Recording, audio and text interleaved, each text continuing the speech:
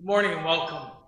Welcome to this time and space that God has created especially for us. Time to come together to know our God, to know the love that we all seek and the forgiveness we all need. Wherever you have been on your journey, wherever you are headed, God is calling to you today, that you would know you are welcome here. So welcome. Please join me in our opening hymn. Holy God, whose gracious power.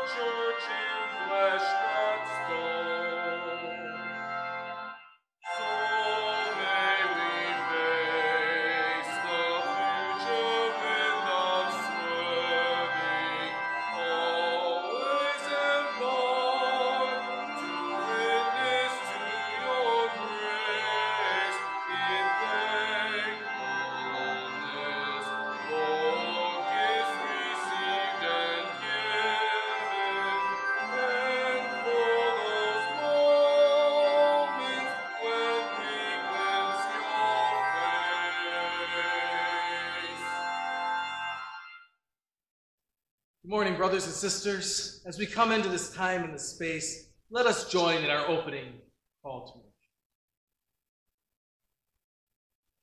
The prophets of old spoke of God's justice even when it was unwelcome. Who will hear their message? We will listen and we will hear. Responding to God's call, Jesus traveled, preaching and teaching all who would listen. Who will hear his message? We will listen and we will hear. Christ sent out disciples 2 by 2 to spread the good news in any place that would welcome them. Who will hear their message? We will listen and we will hear. God's prophets are among us still, around the world and in these pews. Who will hear their message? We will listen and we will hear. Let us join in our confession and assurance. To you I lift my eyes, O you who are enthroned in the heavens.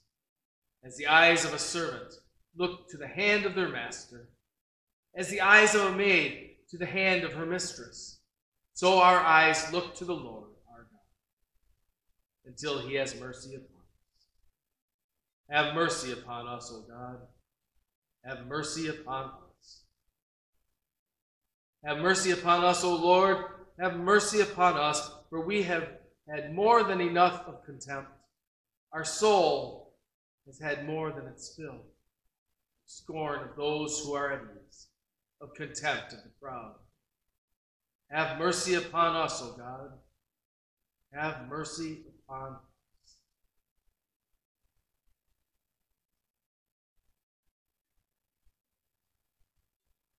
People of faith, know that your God has had mercy upon you. Go out into the world proclaiming this good news and acting out justice and mercy in all you do. We are God's created and will answer the call of our Creator. Let us join in the hymn, It Is Well With My Soul.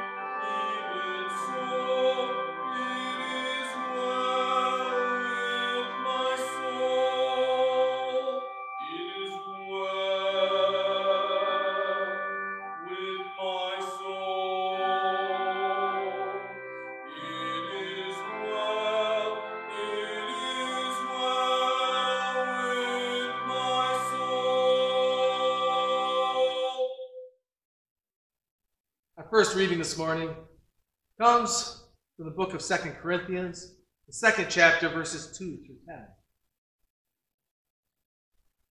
Paul writes, I know a person in Christ who 14 years ago was caught up to the third heaven. Whether in the body or out of the body, I do not know. God knows. I know that such a person, whether in the body or out of the body, I do not know. God knows.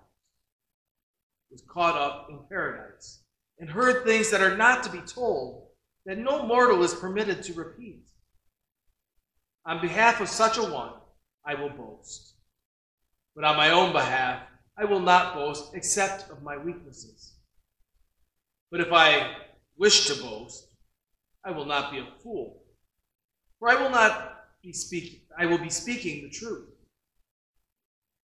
Better I refrain from it, so that no one may think better of me than what is seen in me or heard from me, even considering the exceptional character of the revelations.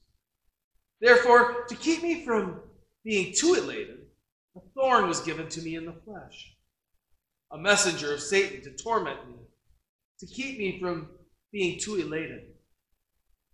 3 times I appealed to the Lord about this, that it would leave me. But he said to me, my grace is sufficient for you, for power is made perfect in weakness. So I will boast all the more gladly of my weaknesses, so that the power of Christ may dwell in me. Therefore, I am content with weaknesses, insults, hardships, persecutions, and calamities for the sake of Christ. For whenever I am weak, then I am strong. The reading of God's word. May it have rich blessing. It's always hard for us to show our weaknesses. Hard for us to let people know where we might be struggling. To let people know what it might be that's causing us trials. Because we don't want anybody to know we might be weak. And if we're weak, we don't want anybody to know where those weaknesses are, because they might exploit them. Because that's what people in this world do. They exploit our weaknesses. They make themselves bigger by making us smaller. Paul turns that on its head today. Talks about us being called, even with our weaknesses, and how the only way we truly gain power is to admit those weaknesses so that we can rely on God. It's there that we are made strong. We are at our strongest when we're no longer relying on our own intuition, our own powers, our own abilities, but we're relying on God and what God is doing in and through us. Let that sink in for a second. We are only truly strong when we stop focusing on us and start relying on God. As Paul puts it, as he's asking God to remove these weaknesses, these problems that he's having, these temptations, God says, my grace is sufficient for you. The power is made perfect in weakness. See, God is able to do the perfect through the weakest. Because it's there that nobody can claim any other responsibility for it. I can't say that I'm the one who did something, and neither can you, when it was well beyond our abilities, and yet it happened. Even Jesus realized that it wasn't about him. And this is something we have to truly understand in order to truly acknowledge what Christianity is. See, there's a difference between Jesus and Christ. Christ is the second person of the Holy Trinity. the heavenly part of the Godhead. Jesus is the human incarnation of God on earth. So when we talk about Jesus, we are talking about a 33-year period in history. When we talk about Christ, we are talking about the eternal, about the one who made the sacrifice of all the heavenly in order to become us, in order to become human, to live like us, to experience like us, to know the weaknesses we have.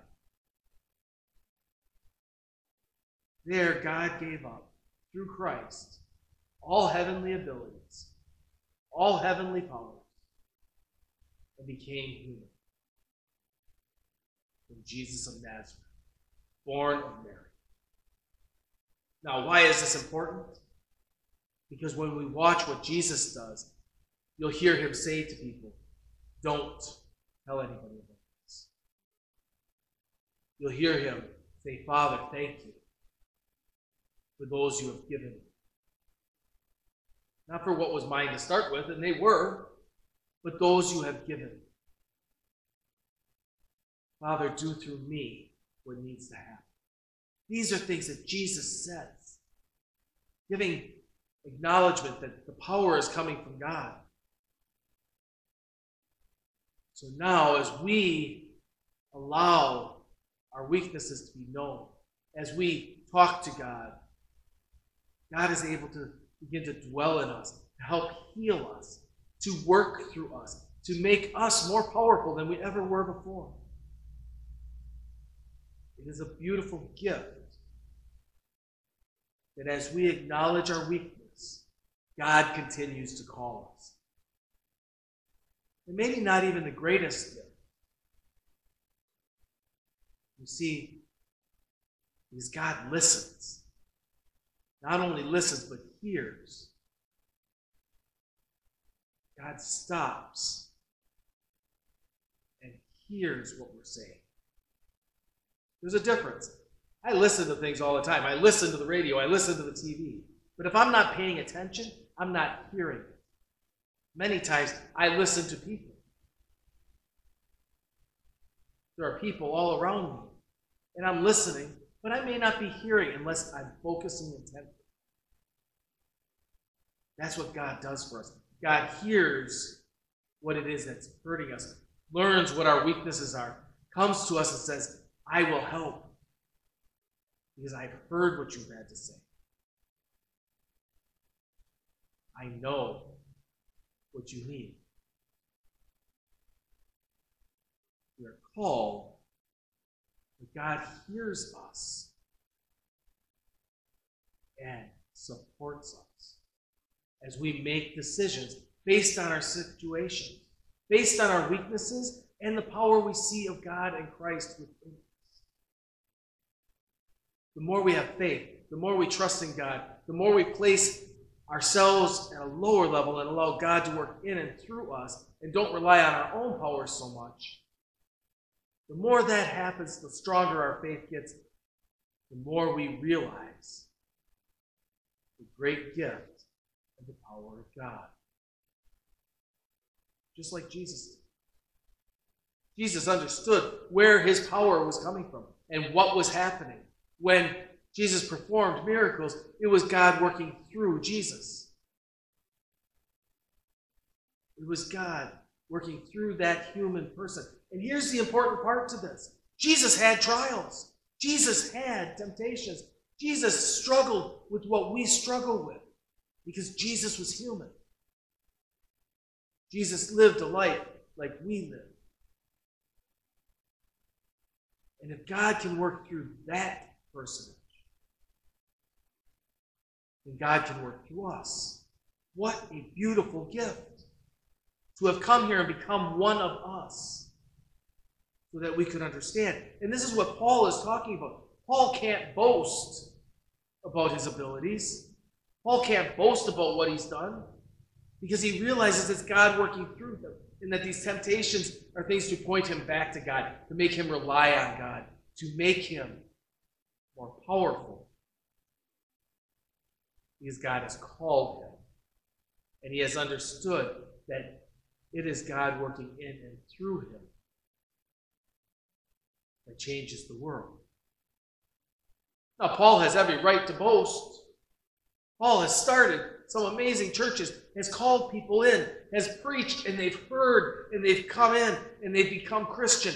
Paul has done everything he can, even through all the trials, the calamities, the persecutions, the beatings, the imprisonments, all these things that Paul had gone through. He stayed faithful to God, and Paul could boast about his wonderful speaking abilities because he had a wonderful way of talking, and he could help people to understand, and he could bring them in, and he could help them to see where God was in their life and how much they needed God. And there were many people who converted because of Paul. But Paul is quick to point out that he is weak. He's called even despite his weaknesses. Does he have some great gifts? Yep. Are they the only things God needs? No. Look at what God was able to do in and through Paul. Look what God was able to accomplish through that human being. Because that person, Paul, had faith in Jesus, who was the human incarnation of God, the Messiah, the one come to save the world by teaching them through life, actions, and words about this great God that we have that empowers us. And we're going to hear more about that. But more than just empowering us, God listens, God hears. When we pray, God hears and answers. We may not like the answers, but they are there. So let us rejoice that this great God that we have has continued to call us, regardless of what has happened in our lives, regardless of what weaknesses we have. God has found greatness in you and calls you, empowers you, works through you.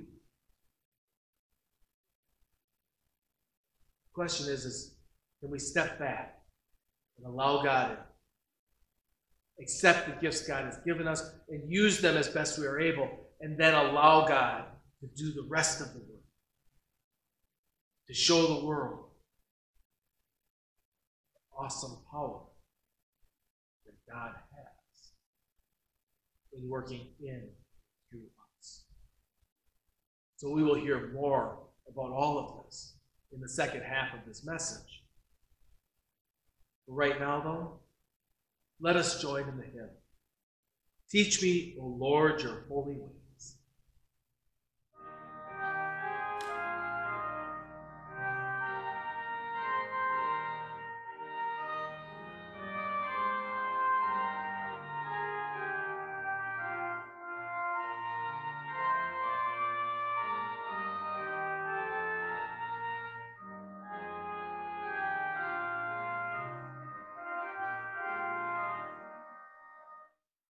Teach me, O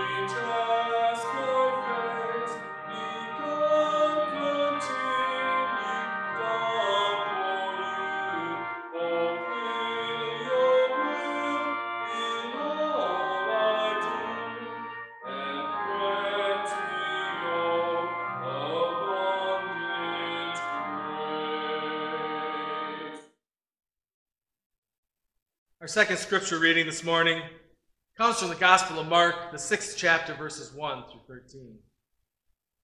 Jesus left that place and came to his hometown, and his disciples followed him.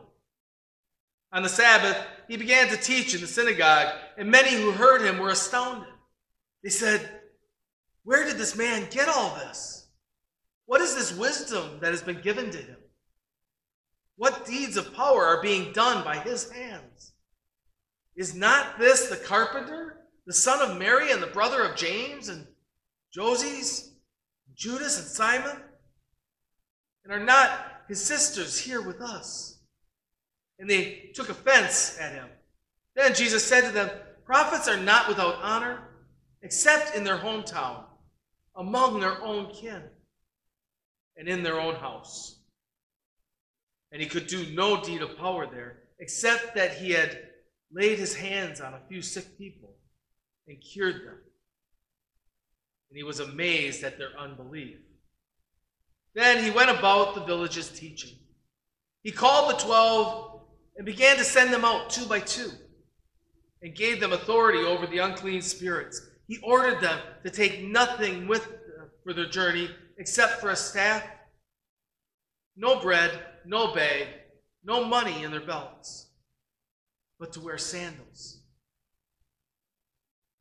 and not to put on 2 tunics. He said to them, "Whenever you enter a house, stay there until you leave the place. If any place will not welcome you, and they refuse to hear you as you leave, shake the dust off your feet as a testimony against them." So they went out and they proclaimed all should repent. They cast out many demons and anointed with oil many who were sick and cured them. Here ends the reading of God's word. May it have rich blessings on your lives. Here you have the story of Jesus coming in and not being heard, not being understood by the people. Which people? Those who he grew up with. His hometown, his own family, in his own house, he was not believed in, trusted. He was not heard, and definitely not listened to. They would hear him talk, and they knew who Jesus was. They knew what Jesus had done. They've known Jesus since he was a little boy. They know every wrong thing he's done. They know where he's come from. He hasn't come from the high places. How can this be a prophet? How can this be somebody who does works? In fact, you know what? We knew him when he was just Jesus. Just Jesus. We knew him in ways that people don't understand. We knew him before he got his head so full of knowledge and could speak so well. We knew him when he was nothing, when he was no greater than one of us. Now I want you to stop and think about this for a second, because this becomes really important. During our confession today, we talked about people not hearing. During our call to worship, we talked about the various people who would speak and who will hear their message. Who is it that God is calling today? Who is it that's speaking some truth that we're not hearing because we know who they are? We're not hearing because they couldn't possibly have power. We're not hearing because we won't even bother to stop and look at what the truth is.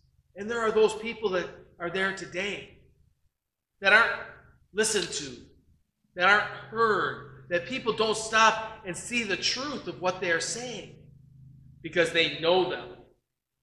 They know what that person has done, where they come from. They know what that family's all about. What if that family knows hardship in a way you don't? Can tell you things about real life that hurt. Have experienced things where they truly have hurt. And have experienced God in a much closer way because they've had to rely on that.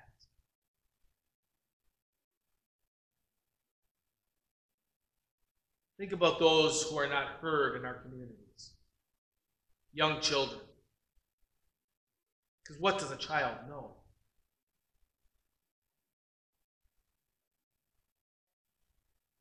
They don't know anything yet. So, do we listen to them?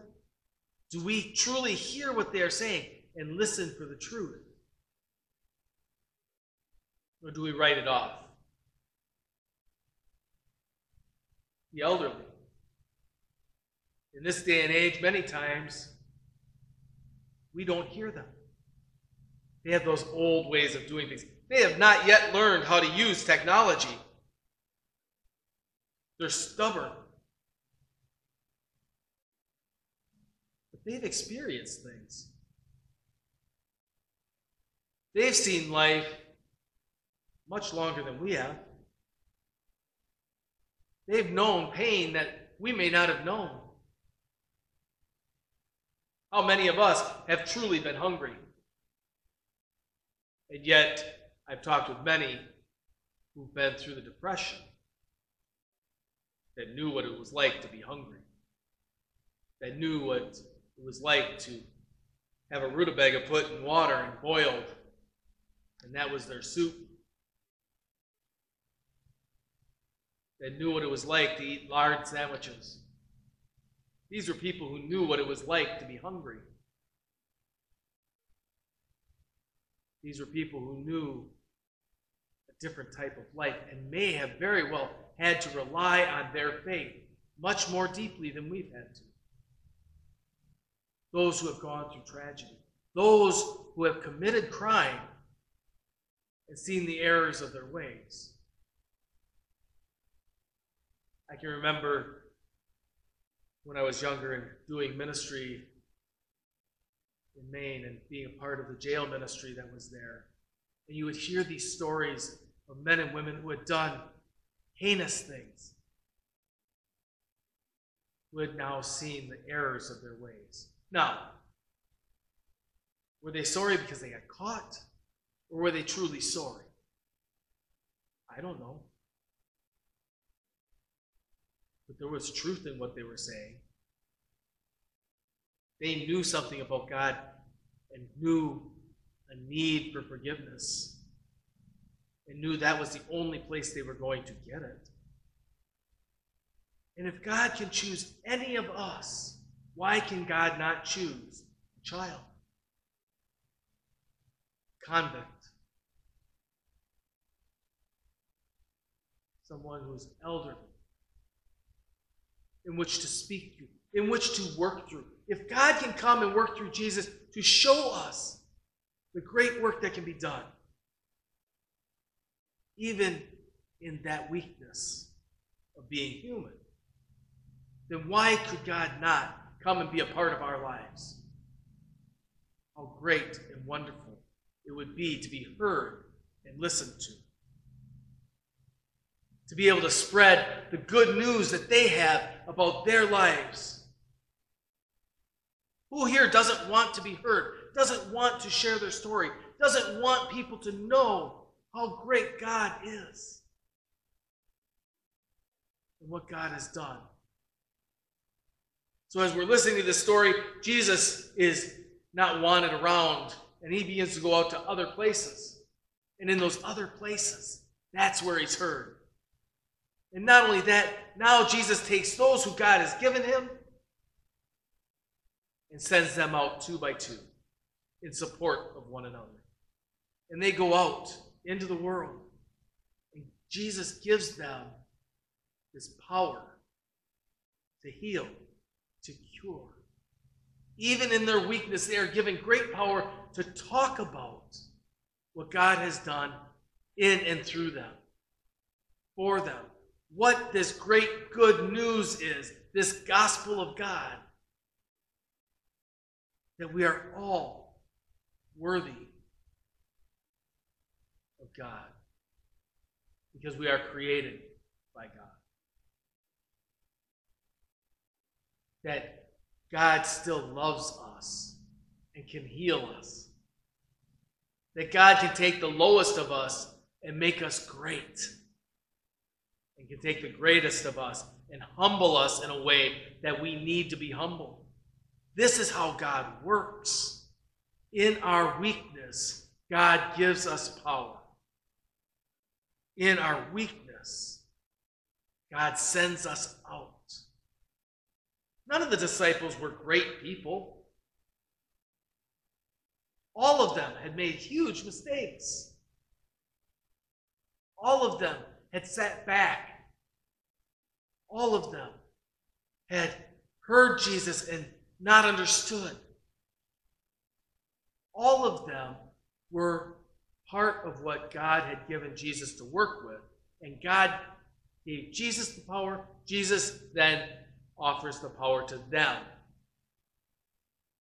by how Jesus lived. Go out into the world and heal those. Gave them power over spirits simply by showing them who God was in their life and what God could do through them. This isn't magic, folks. This isn't magic at all. This is the power of God in the world working in and through human beings that are weak, making great things happen through our weaknesses. So we're sent out, but even our weaknesses, we are sent out with power because we have that gospel. And beyond that, we have the ability to do something far greater. We can listen, and we can hear as others tell their stories. Have you ever noticed that Jesus always asks for somebody's story? How did this happen? Who are you? What do you believe? Jesus is always asking questions and lets them tell about their faith. And then one of the most common phrases that you will hear from Jesus is, "Go, for your faith has made you well." Go and sin no more because your faith has made you well. Ladies and gentlemen, we have the ability to allow people to speak of their faith, of what God has done in and through their lives, to allow their healing to become a message, to give them a place where it's safe for them to practice speaking. You want to know what your greatest power is?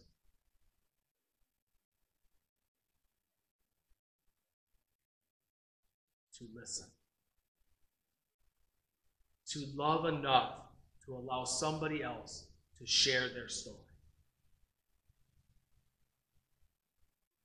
To let that power of God working through weakness be heard in the world. There is great power. And God gives it to all of us.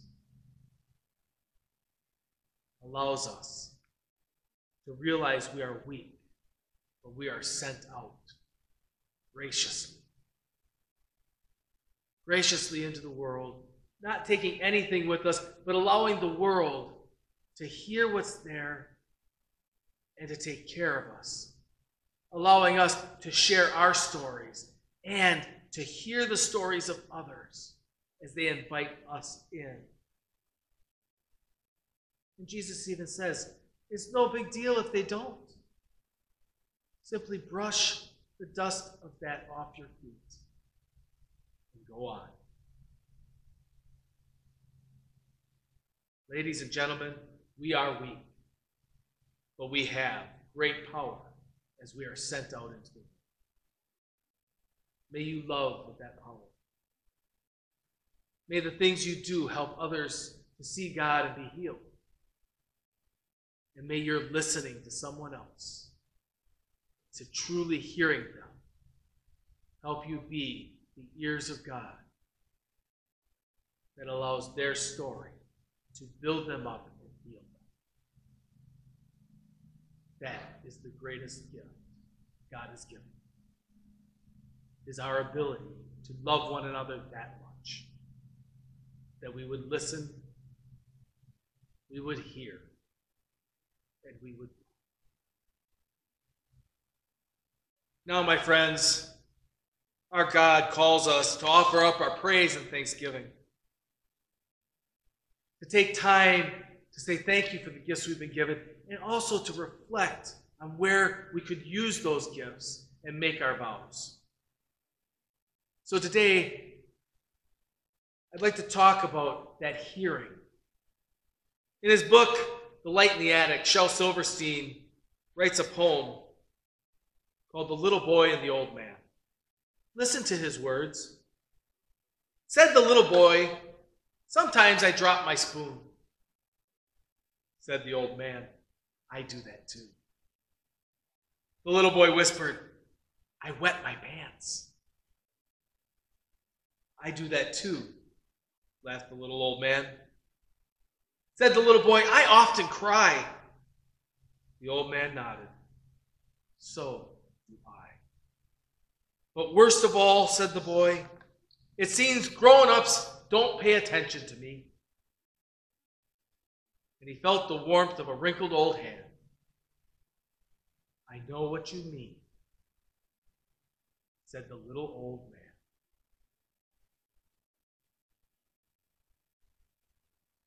As we offer up our thanks and praise to God this morning, think of how God may be calling you to hear others, how you might devote more time to this practice, not only listening, but hearing as our God listens and hears to us. Think of how this may improve and empower someone else. The way God's listening and hearing empowers you. In these moments of silence, make your vows and offerings to God and ask for the Almighty's help in your own work here.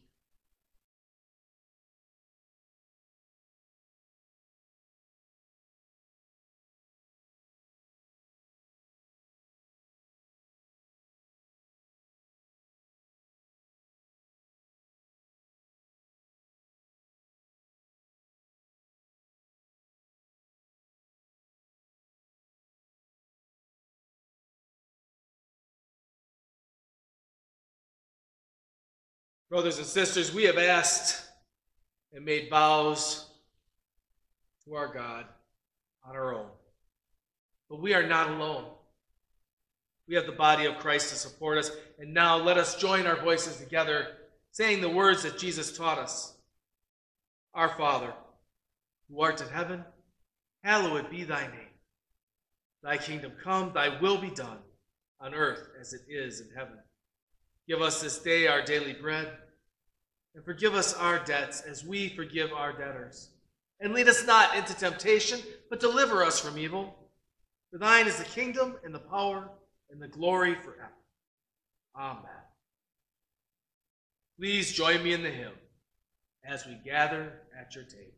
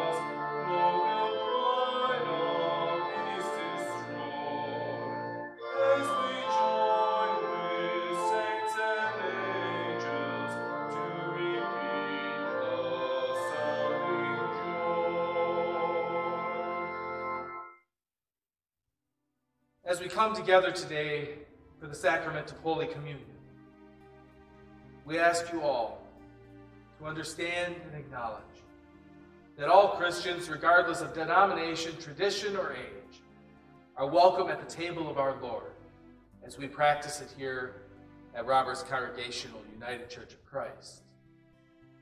Today we will bless the elements which you have with you, some bread and wine or grape juice, and we will partake in this meal together in spirit and in truth.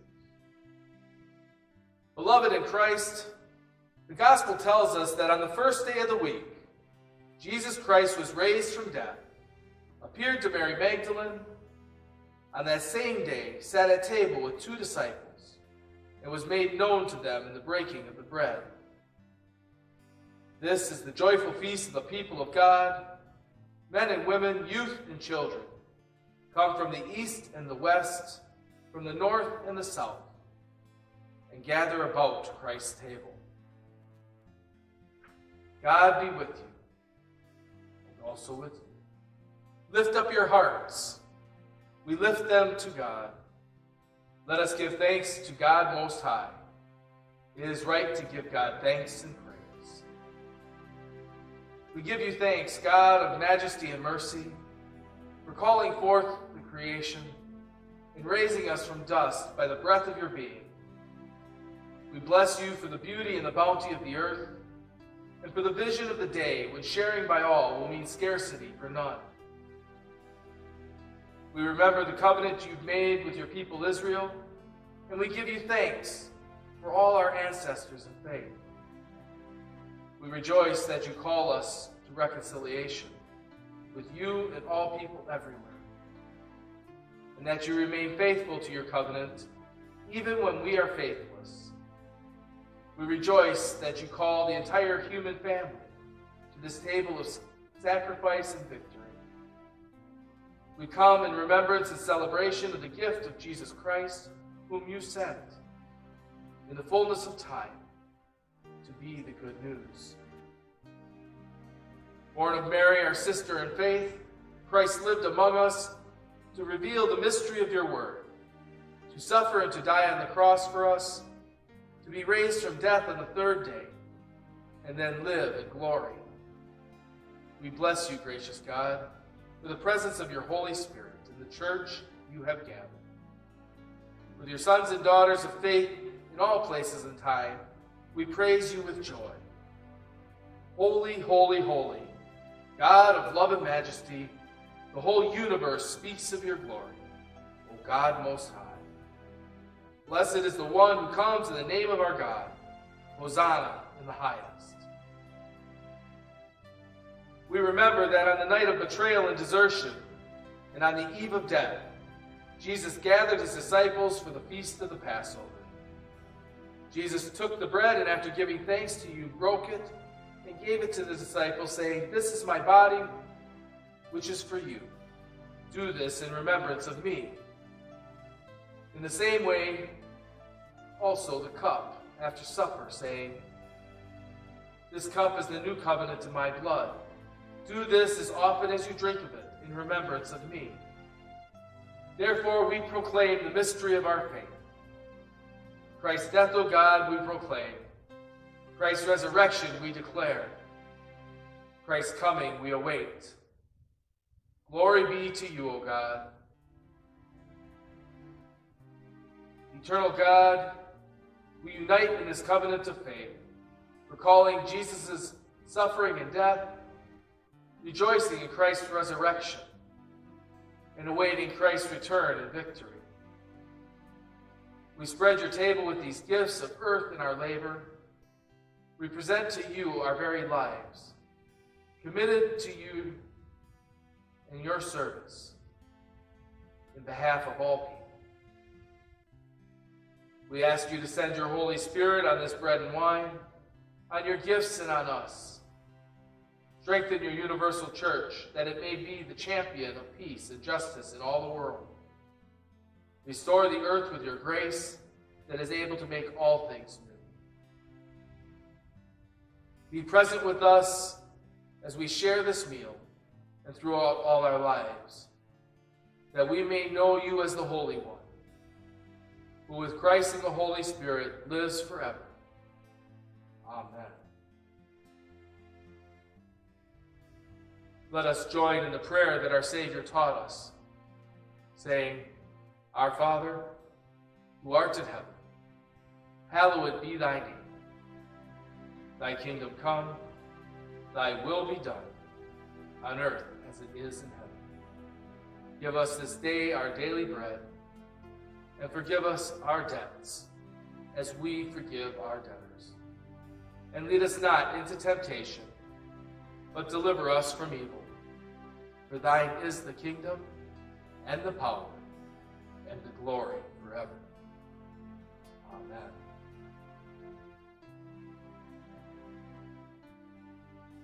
This bread which we break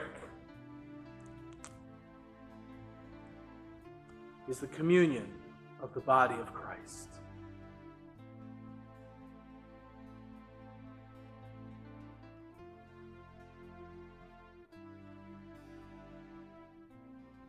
This cup of blessing which we bless is the communion of the blood of Christ.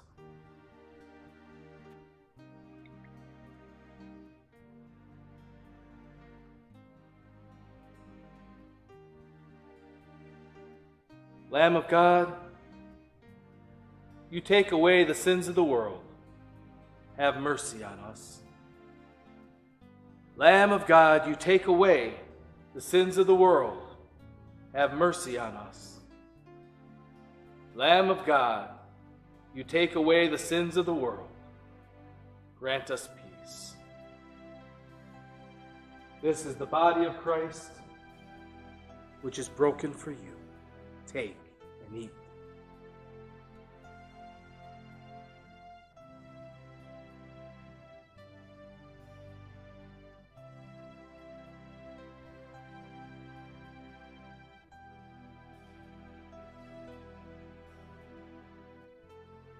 This cup is the new covenant made in Christ's blood.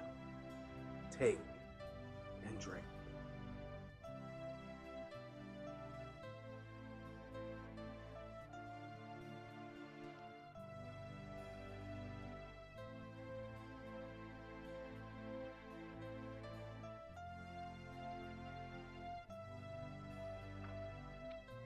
Let us pray.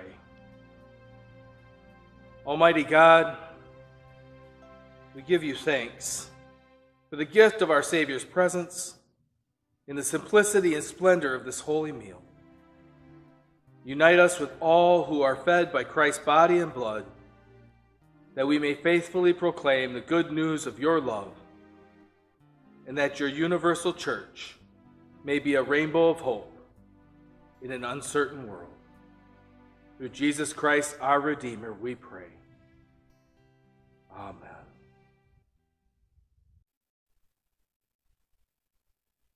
Now, as you go from this place, be refreshed and renewed. Know that God cares and loves you, that you have been called and sent out, empowered by God to hear others, to heal others, and to be with others. Go out into the world showing the love of God, spreading the message of God to all who will listen to you, and listen to others for that same truth to come back. Go in peace, my friends. Let us join in our closing hymn, set forth by God's blessing.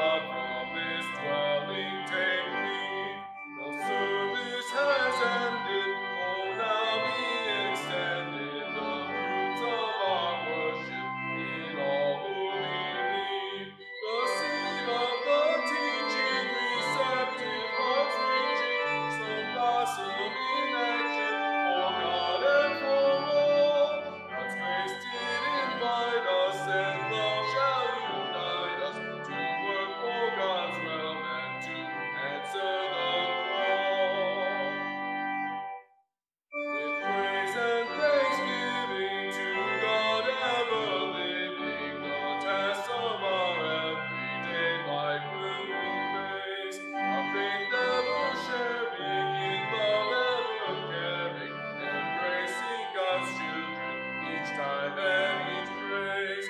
Grace to feed us with your light. Now lead us, unite us as one in this life that we share. And may all the living with praise and thanksgiving give honor to Christ and that name which we bear. My friends, I'm glad you were able to be here with us today, and we truly hope that you found some nugget of hope, something to get you through the week. And now we ask for your help. We ask that you help us first by holding us up in prayer, by sharing with God what you're getting from this. And in a few moments, if you are able and willing, we ask that you hit the donate now button and give what you are able. Because it's through your generosity and the gifts of people like you that we are able to keep this mission going. That we give these messages, that we work within the world, that we keep the ministries of this church and the greater church afloat. We give thanks always for your generosity and kindness. Now, may you have a blessed week.